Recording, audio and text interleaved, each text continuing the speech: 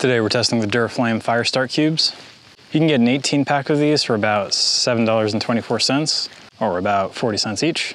The manufacturer claims they're waterproof and only weigh in at about 20 grams. The biggest thing I wanted to test was total burn time. The longer it burns, the easier it is to get a fire started when your fuel is wet, like it is today.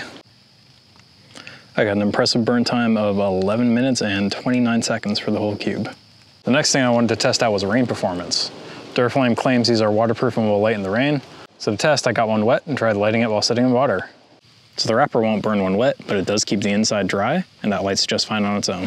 Will it burn without the wrapper? Let's find out. Looks like it burns just fine. I've been really happy with how these perform for their size, weight, and cost. If you want to try them yourself, hit the link in the description.